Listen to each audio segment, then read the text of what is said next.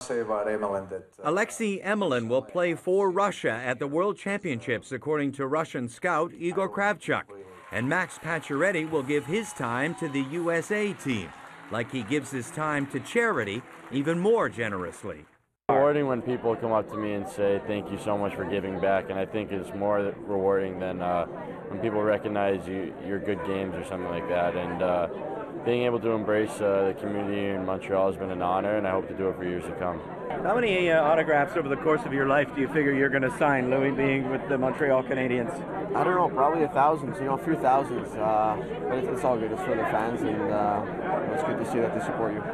PK Subban actually had 2 charity engagements this morning, just to give people an understanding of what the Habs do for the community, which is a lot, considering they just concluded 3 games in 4 nights.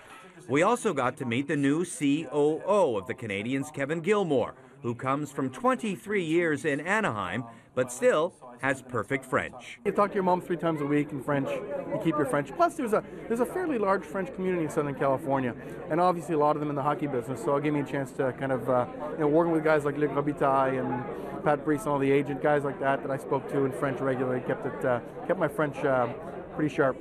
News related to the Montreal Expos as well, as Warren Cromartie announced that he would be heading the Montreal Baseball Project with an ultimate goal of bringing them back.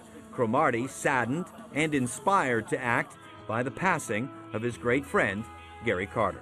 I'm really still saddened. I cried for 2 days. I'm very proud to have played with him as a teammate, and he was the real deal. It's an honor to be able. And shockingly, the 8th edition of The Breakfast had even one more news headline, as Trudeau Park in Cote-St-Luc will have its field named as Gary Carter Field in honor of the kid.